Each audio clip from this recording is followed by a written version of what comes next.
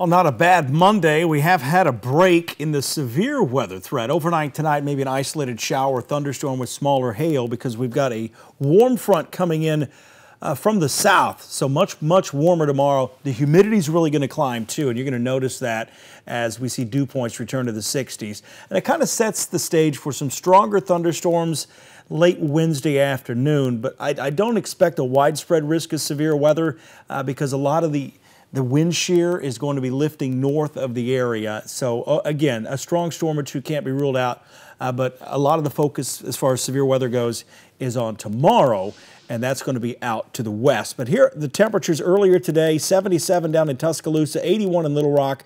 That's the warm front. That's where those thunderstorms may fire and produce some hail for a brief period of time into the evening hours, and that's going to push through our area overnight tonight. So 9 o'clock tonight, break in the clouds, but they come right back after midnight, and the model guidance really doesn't have a whole lot of thunderstorm activity during the overnight hours. But don't be surprised with an isolated shower or storm.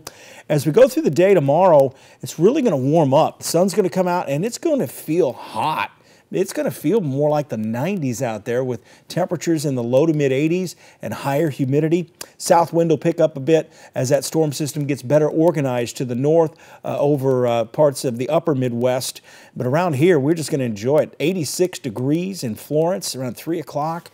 How about 83 in Huntsville, 84 Decatur. So a really nice warm afternoon tomorrow. A few more clouds coming in late. But here's the next weather maker. This is going to be the thunderstorm activity and kind of what's left of the severe weather threat late Wednesday, late actually Tuesday into Wednesday, and this boundary will fire back up. There will be a few strong thunderstorms, and we'll warm back up into the 80s. So what's really going to lead to this strong thunderstorm threat is just how warm and muggy it's going to be.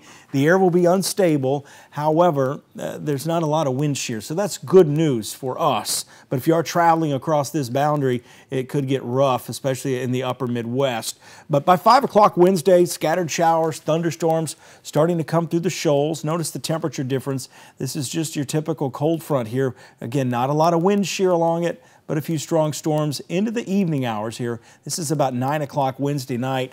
Temperatures begin to cool off, and through the overnight hours, it's going to be a heavy rain event. Rain's going to settle in, and it's going to be problematic most likely for that Thursday morning commute as well, as we see more rain and on into the afternoon hours too. So overall, this is really just a heavy rain event, a few strong storms.